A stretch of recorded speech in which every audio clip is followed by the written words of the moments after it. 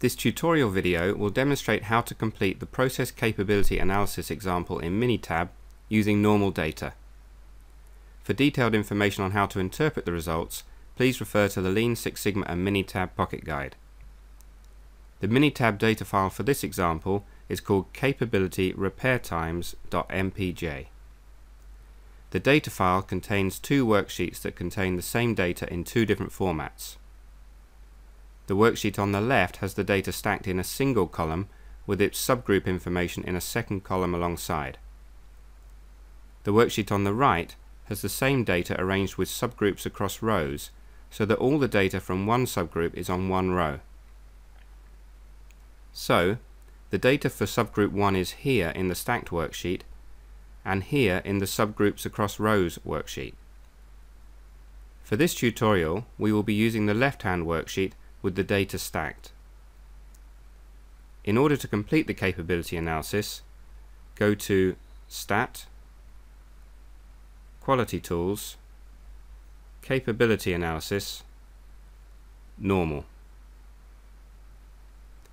Firstly, ensure that the single column option is chosen, and then enter the column containing the data here,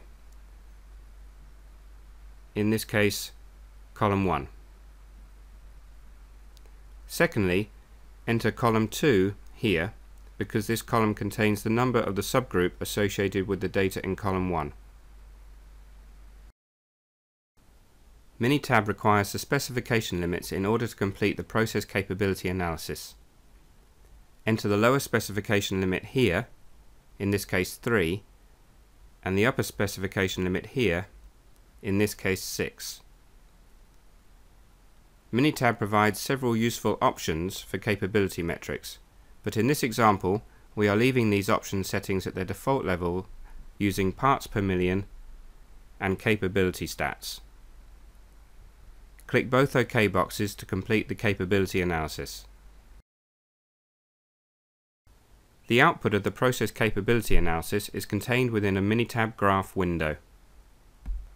The detailed interpretation of this graph and its accompanying statistics is explained in the Pocket Guide, but in summary, the central graph shows the histogram of the process data with the specification limits and short and long-term normal curves superimposed on top. The left-hand box summarizes the key statistics of the process. The lower boxes provide observed and expected parts per million rates, and the right-hand boxes provide potential and overall capability statistics. That completes this Minitab tutorial video for capability analysis using normally distributed data.